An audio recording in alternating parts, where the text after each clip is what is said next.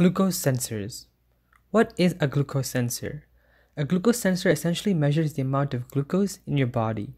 There are two types of glucose sensors: blood glucose meters, also called a glucometer, and continuous glucose monitors.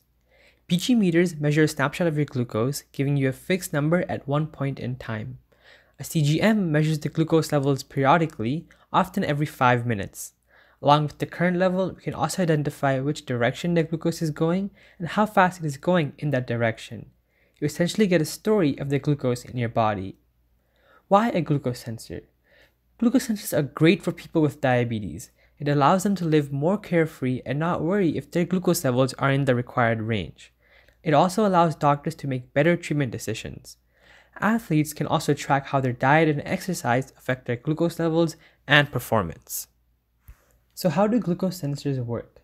Glucose sensors are essentially biosensors, and biosensors are a device that use a living organism or biological molecule to detect the presence of chemicals. Biosensors have several components. First, we have an analyte, which is the substance we are trying to measure, in our case glucose. Then we have a bioreceptor, which is the molecule that specifically recognizes the analyte. Next, there is a transducer, which converts one form of energy into another. In the past, we used a colorimetric process that was measured optically, but modern devices use electrochemical sensors. More specifically, they use amperometric type sensors, which monitor currents when electrons are exchanged between a biological system and an electrode. Finally, the electronics process the transduced signal and prepares it for the display, and the display generates numbers or curves understandable by the user. Now, looking at the bioreceptor in more detail, the most common type of bioreceptors are enzyme-based. Glucose biosensors are usually based on two enzyme families: glucose oxidase, GOX, and glucose dehydrogenase, GDH. These enzymes differ in redox potentials, cofactors, and selectivity for glucose. The GOX enzyme is commercially produced from a fungus and a mold through a solid-state fermentation. Now, looking at the reaction sequence for GOX, we see that GOX catalyzes the oxidation of glucose by oxygen, producing gluconic acid and hydrogen peroxide. In order to work as a catalyst though, GOX requires a redox cofactor, FAD.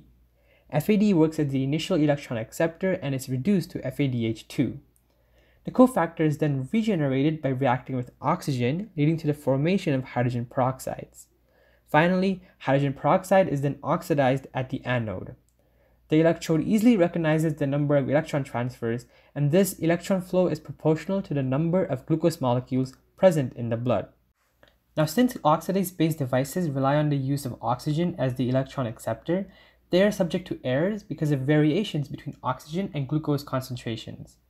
One way to circumvent the oxygen demand issue is to replace GOX with GDH that does not require an oxygen cofactor.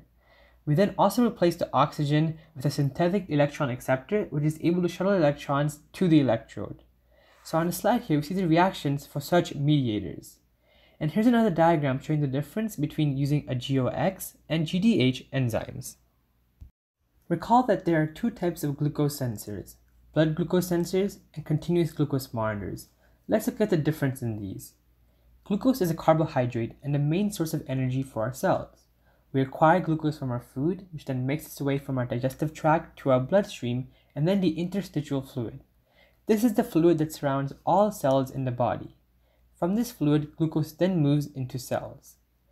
BG monitors measure the amount of glucose in your blood from a finger prick using single-use enzyme-coated test strips, while CGMs typically measure the glucose in your interstitial fluid using a filament coated in glucose-sensing enzymes. These sensors are typically inserted under your skin, most commonly on the abdomen or back of the arm, and can be used continuously for several days or weeks. Limitations. Glucose sensors are not perfect. It takes a while to get comfortable with them, and they can be inaccessible for certain people. Since glucose readings will vary from the interstitial fluid and from the blood, CGM cannot replace BG readings for medical decisions and also have to be initially calibrated. CGMs are also typically more expensive. Future. The future is promising for glucose sensors, as many researchers are looking at different approaches to measuring glucose, such as optical method. Listed here are a few companies that develop these sensors, and it is noted that the market for glucose biosensors is large and growing. So there you have it.